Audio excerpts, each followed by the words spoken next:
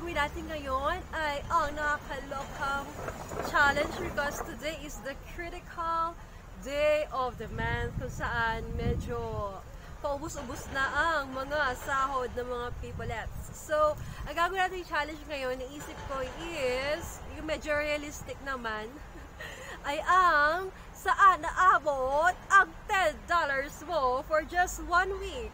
Okay, so we'll be right back. So, titignan natin kung paano ba yan. Bye!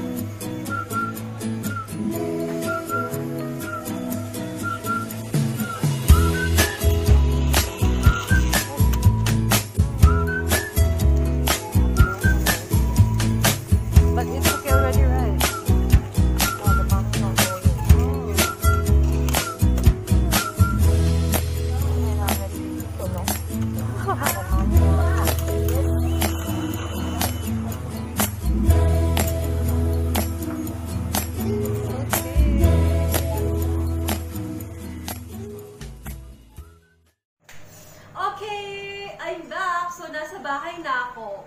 Buti na lang kumasya ang $10 dati, nakakaloka, as in budget is life. Kasi nga, adulting. Ganyan kapag mga medyo OFW, tapos mga wala pang mga sahod.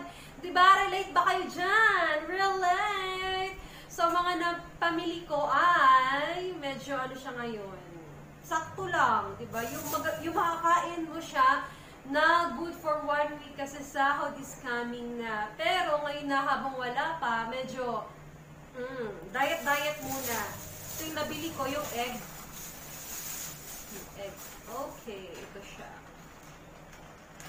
Ilang peraso na to is, wait ha, 2, 4, 6, 8. 8 pieces na ng egg. Kasi naman siguro to, diba? Kumapit sa itlog kapag wala pang sahod. So, ito siya. Meron tayong itlog. And then, syempre kung may itlog ka, dapat balance. Dapat merong hanging gulay. Actually, may kangkong sila rito. Itong kangkong na to is galing saan? Wait lang. Titignan natin siya. Galing Malaysia. So, ito yung nabili ko.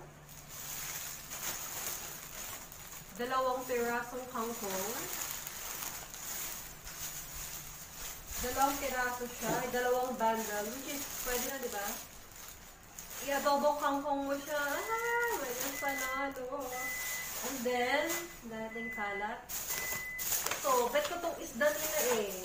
Yung ganito, yung frozen na siya. Ano bang klase ito? Frozen seafood.